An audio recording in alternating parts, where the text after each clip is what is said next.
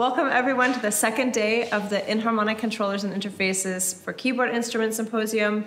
And I'm just going to give a very brief opening to the workshops because we're going to have 3 workshops today for 2 new instruments that I was part of a team that we developed and worked on that were presented at the first symposium and are also presented more in depth today.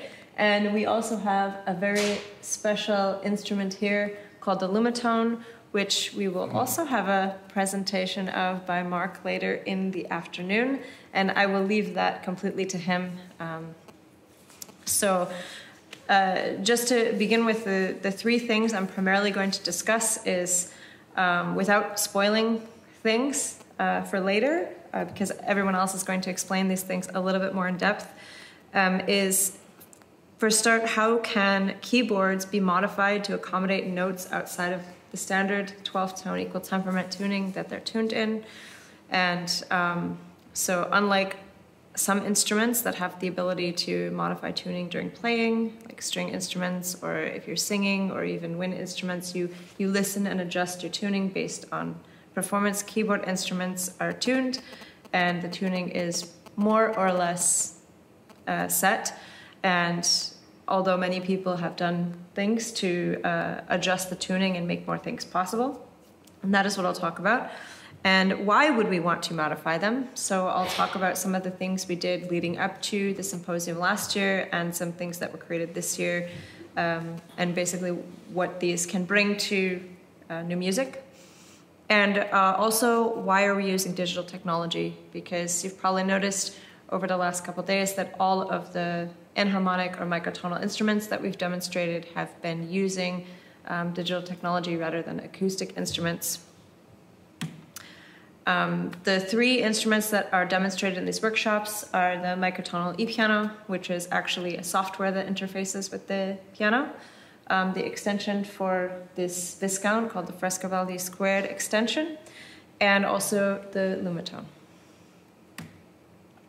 So the primary question that led us into the symposium last year and the development of these instruments is, how can keyboards be modified to accommodate pitches outside their ubiquitous 12-note equal temperament tuning?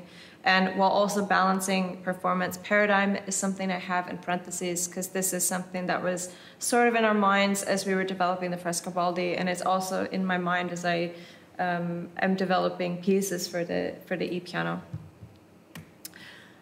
Obviously, one of the ways that you can add notes or increase notes outside of 12-tone ET is by adding keys. And historically, this has been done already in the 16th century most commonly.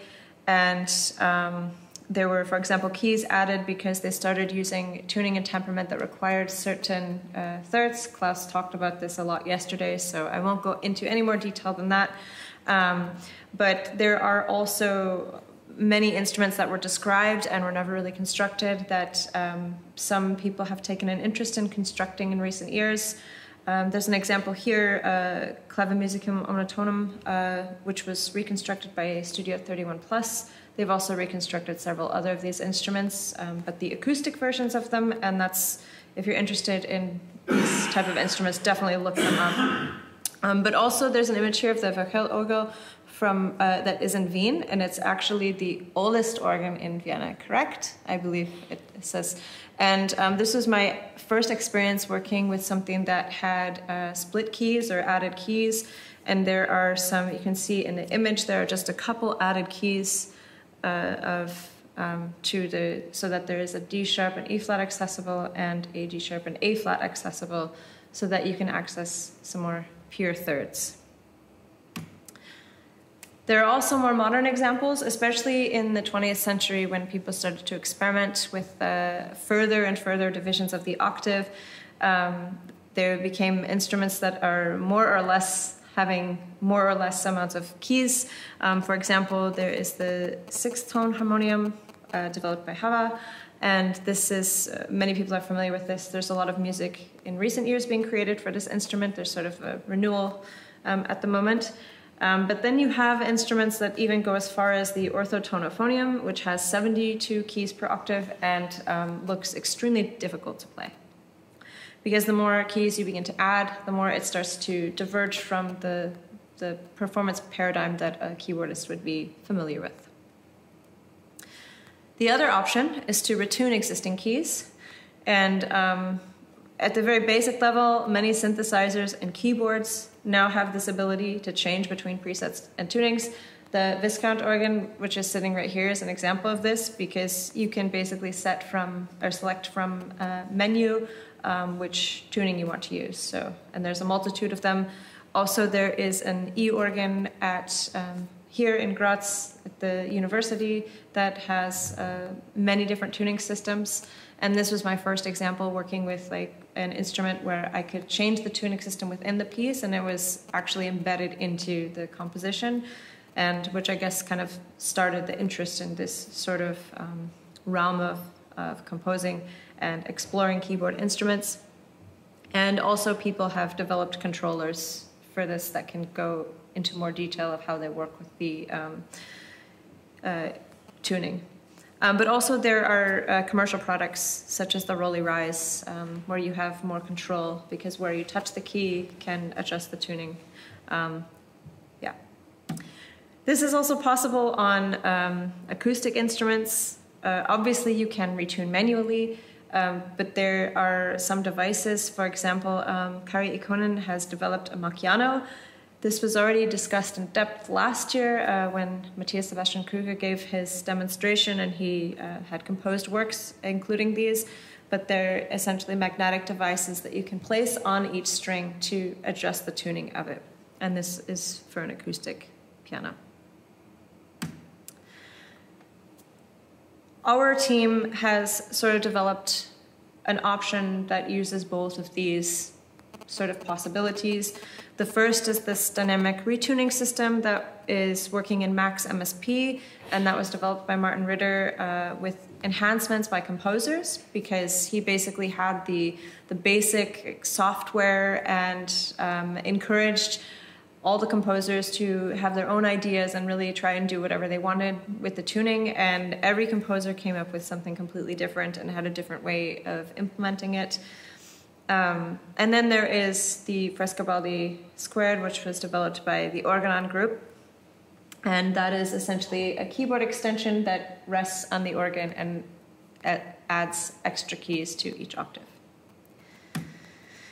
I'm just going to show a short video of the dynamic retuning in Max MSP.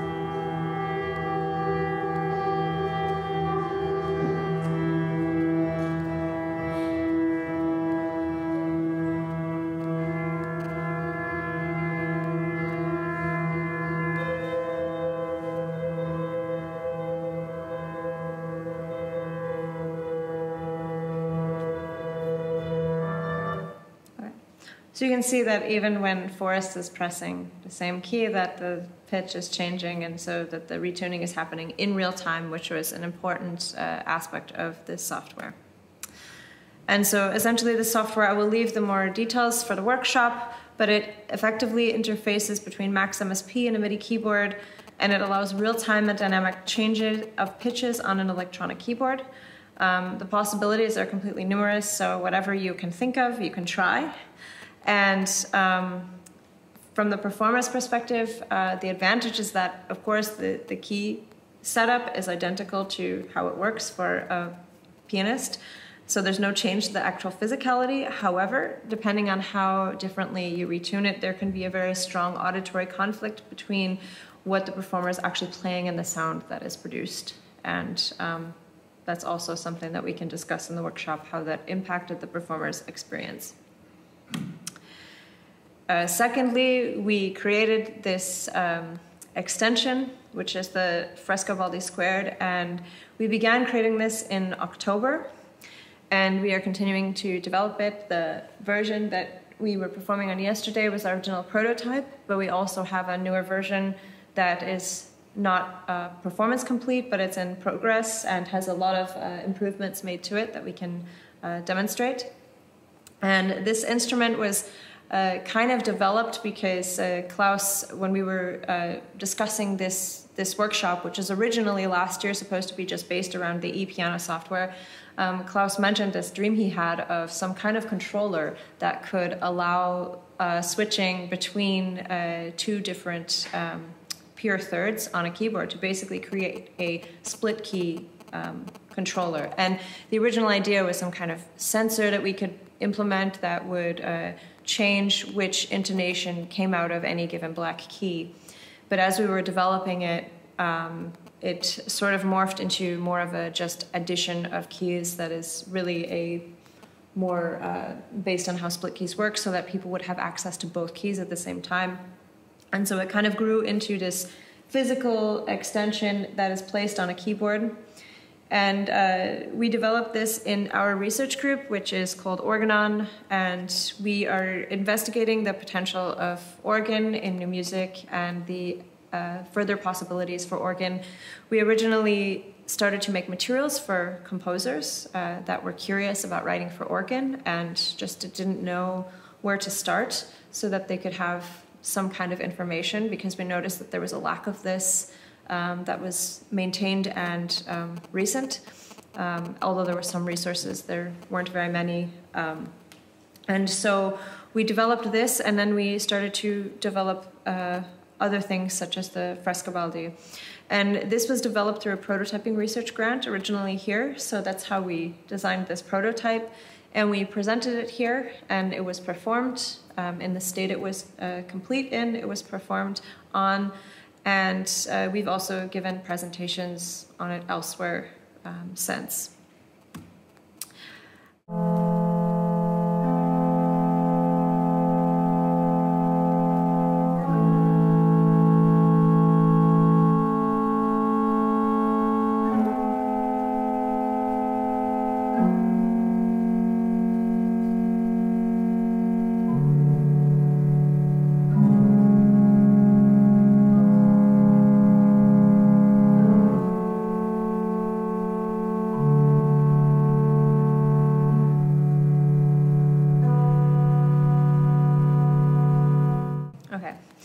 So you can see that it's basically a device that attaches to this e-organ and uses a Raspberry Pi, so we actually don't use a computer at all. It uses a Raspberry Pi to interface with the Viscount and essentially allows other pitches to be accessible. Now we're working, of course, on a new design, because one of the primary issues with the Viscount is that we had used computer buttons because they're more reliable in terms of data and in terms of debugging. So just to get all of the software working and to make sure that it was reliable, we have the keyboard actually contains sort of these like 3D printed shells for actual keyboard buttons.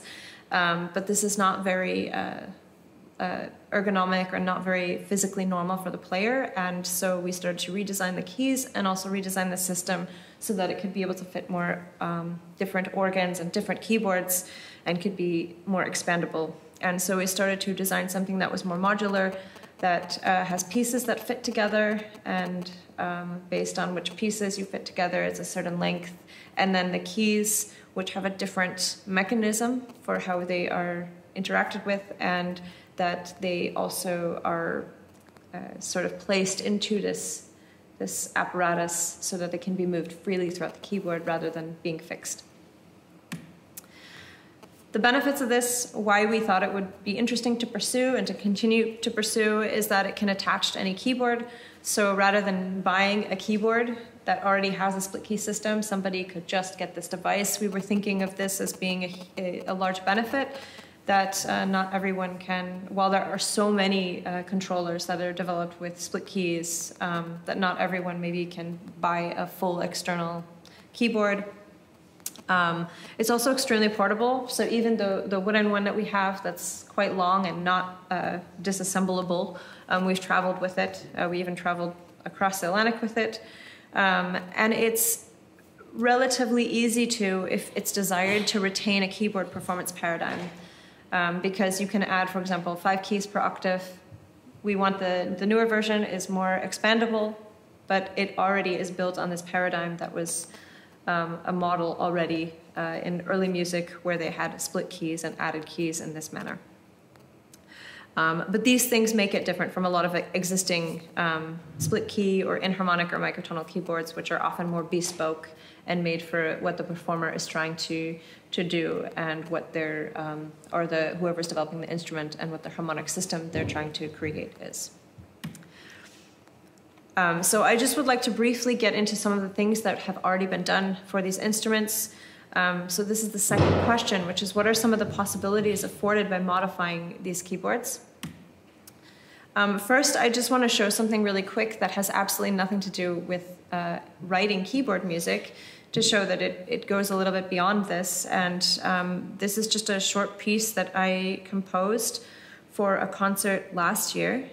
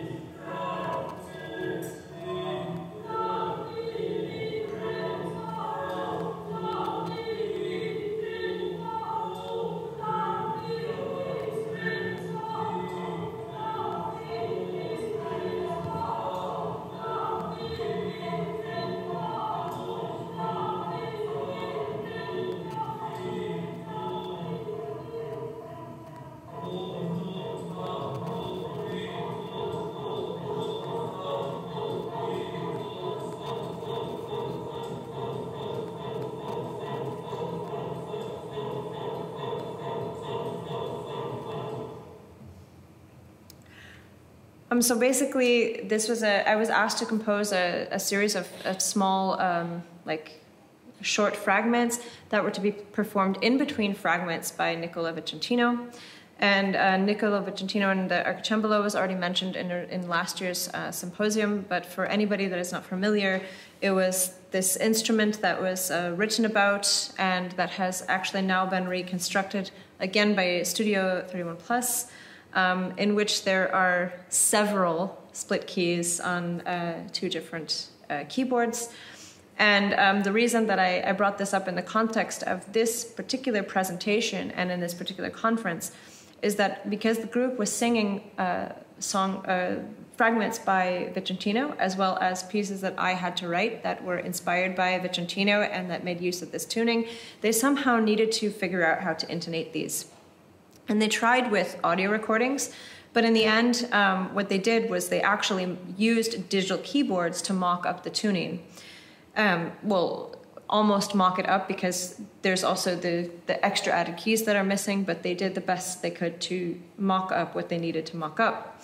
And I thought that this shows that there is another, this is another sort of possibility of designing these kind of instruments, is that you can also use them in the context of needing to rehearse, and that having digital keyboards that can be reprogrammed allows people to do this, because the biggest reason that they needed to do this is that they did not have an arcicembalo, because this is just not an instrument that is as ubiquitous as a piano at the current time. Of course, these can be used also for performing early music. Last year we had performances of several early works from the 16th century primarily. So Klaus played pieces by Frescobaldi, Froberger, and Maione. And this year, in addition to the early music that was performed last night, Forrest will also perform a piece by Michael Passaro-Lou, which was originally composed for retune acoustic piano. And so normally to perform this, you would have to actually retune an acoustic piano, but we are using the software to perform it in this context. Last year, we also invited 6 people to compose pieces for e-piano, and they all many of them used multiple tuning systems within the same piece, and they also used a variety of different types of tuning systems. So despite the fact that we didn't necessarily tell anyone what to do or give them any kind of guidance, everyone did something completely different. We had equal divisions of the octave that were anywhere from 1 to 1048, and many other standard and custom tuning systems that people made. I'm just going to show a couple of short clips of some of the pieces from last time so you can get an idea of some of the sounds that are possible. Oops, sorry.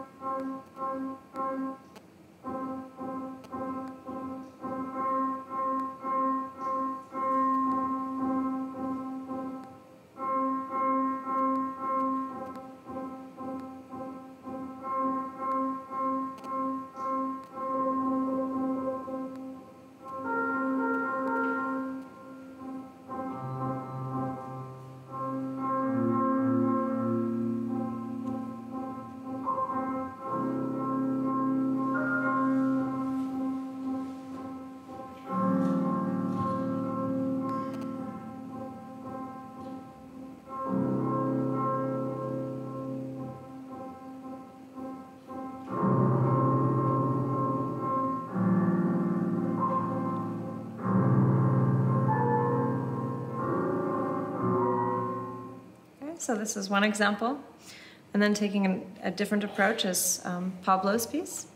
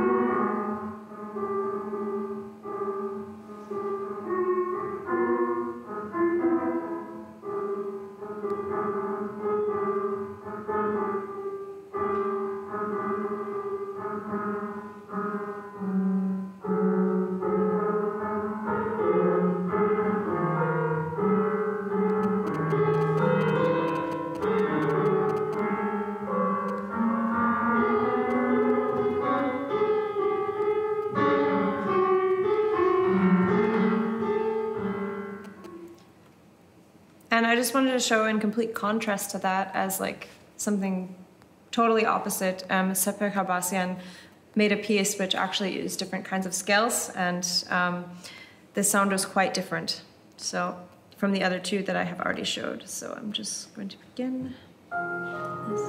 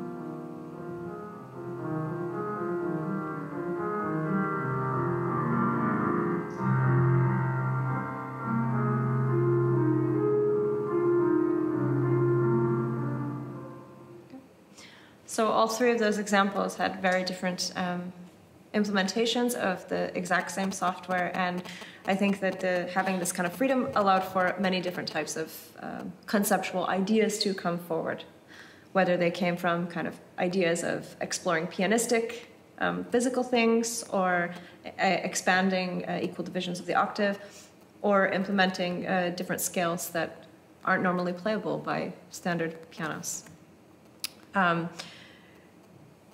Sorry, there's a mistake on this. It's actually 2023. There were new works composed for the extension. So 4 composers wrote pieces that were specifically composed for the Frescobaldi squared extension, and 2 of them were solos and 2 of them were duets. At the moment, the extension is slightly less flexible, so they were fixed to that. And most composers did use it as 5 added keys to quarter comma. One did not, and that I'll discuss in a minute.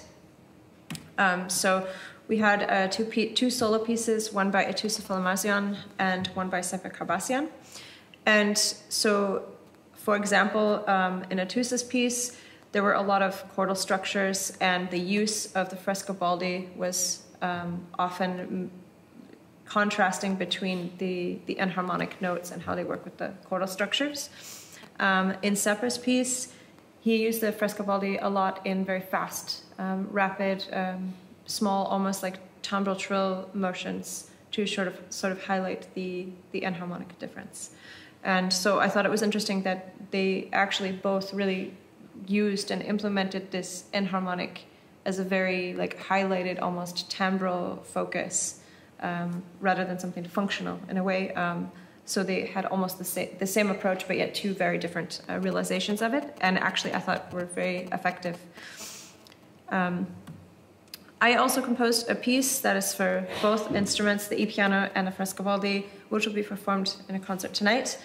And in this piece, I have the e-piano beginning in a quarter comma mean tone, and the Viscount also, but with the added enharmonic keys.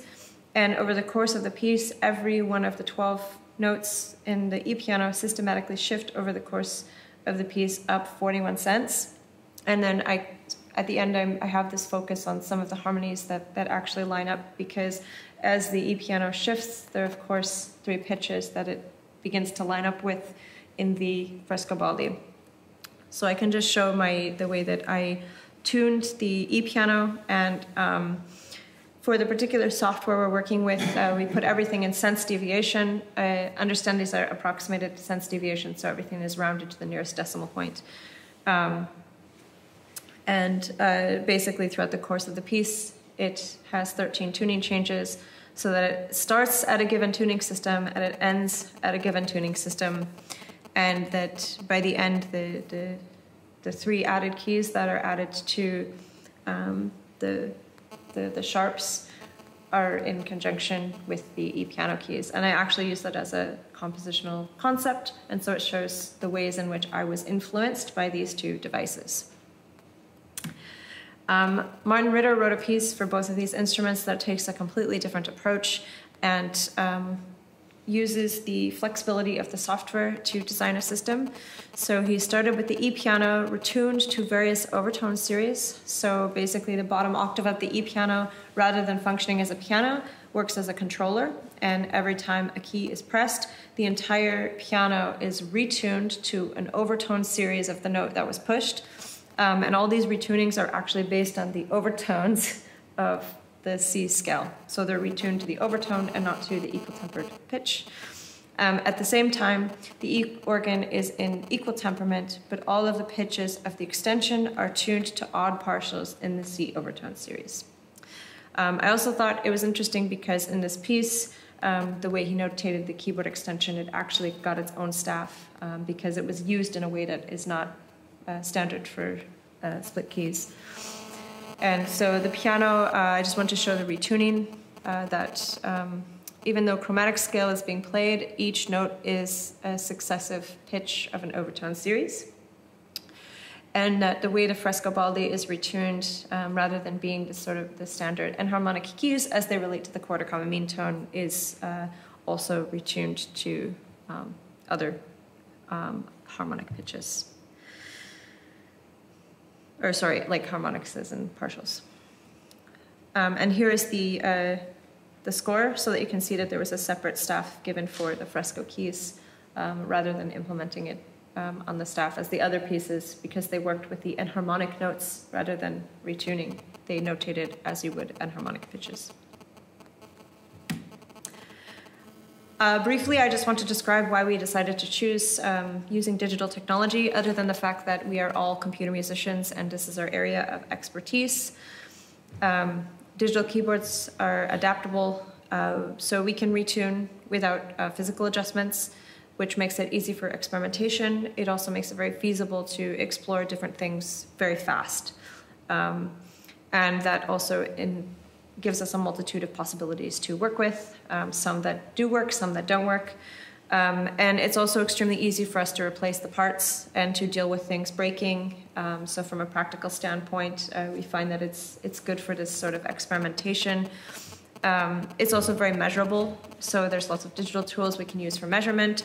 We are setting everything at a very fixed digital level, and so it's giving us a level of control and assessment that we prefer and like to use at this moment. However, there are a lot of drawbacks, including that technology is very fickle. It requires a lot of testing, so there's a lot of possibilities, but it also means that there's a lot of possible errors. Some come up that we have no idea why, and so it's a constant process that always takes much longer than you would expect. Failure is extremely common, and there's a sort of lack of reliability. Computers sometimes aren't in tune, so there's this issue that came up with the Frescobaldi when we were working on it that I found very interesting, that the samples that we tuned on our computer, when we checked them on the computer, the tuning was correct, and as soon as we put them on the Raspberry Pi, even just playing them back, they were out of tune with the playing on the computer. And that was after checking every other factor that could have influenced it. So sometimes there's just strangeness, and then very inexplicable problems. Yesterday after rehearsing, the keyboard was only outputting velocity of 64, and the only way to solve this is to reset the MIDI keyboard. So sometimes there's strange behaviors. And obviously there's the sound quality that you're lacking, the sound quality that you get with acoustic instruments. But we feel that a lot of the benefits and the possibilities that we are afforded are extremely useful and make them very valuable tools. So I hope that this short introduction has made you curious and interested about what these devices are capable of.